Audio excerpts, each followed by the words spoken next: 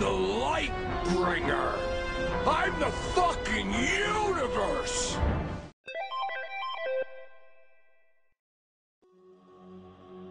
Resident Evil and Silent Hill may be the most recognizable survival horror series, but there's a good chance they owe that legacy to the standard set by Alone in the Dark all the way back in 1992.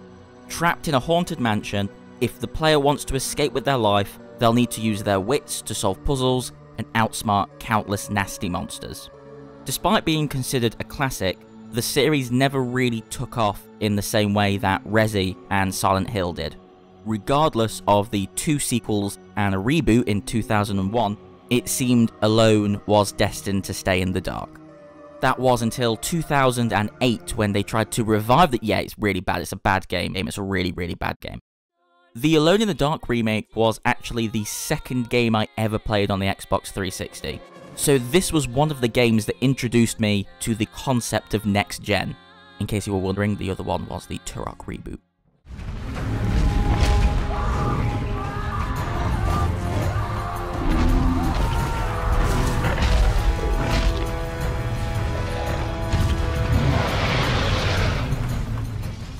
Even back then, I could tell that Alone in the Dark was a shoddy, broken mess. And eventually, when I got tired of working through the game's mediocre offerings, I discovered the game had a feature that let the player jump around to certain points in the game. Kinda like a chapter select, but with a DVD aesthetic for relevancy reasons. By using the skip feature, I got to jump all the way to the last section of the game. And what I found was a semi-open area that totally put the rest of the Alone in the Dark remake to shame. For reasons no one cares about, the protagonist needs to get underneath a castle in Central Park. Unfortunately for, I think his name's Edward, the castle is blocked by magic demon stuff.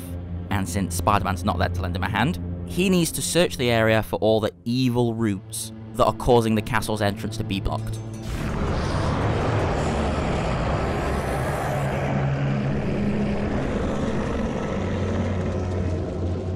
I must have spent hours in this section of the game. You know the cool feeling of exploration you get when scavenging a side area in Metro? It's basically like that, but an entire Central Park's worth. I will never forget trying to quickly hotwire a car while hoping I don't get grabbed by some demon. Take my word for it, it was really tense. As a matter of fact, everything that takes part in this section is tense. And in a game that's mostly trash, it was a genuine joy to find myself loving this part of Alone in the Dark. It's a shame it's hidden so close to the end. I guess the DVD-style skip feature makes sense now. If you've not given this game a go before, I do not recommend you go back and play it. It's not a good game by any stretch. But if you happen to already own the game, and you want to jump into something completely random in the hope of finding some hidden gem, it's easily worth an afternoon. Thanks for watching this little quick one, guys. Did you play Alone in the Dark back in 2008? What did you think of it? Did you think it was trash? Please let us know. And I hate to ask, but if you could leave a like or a subscribe, that would really help us out.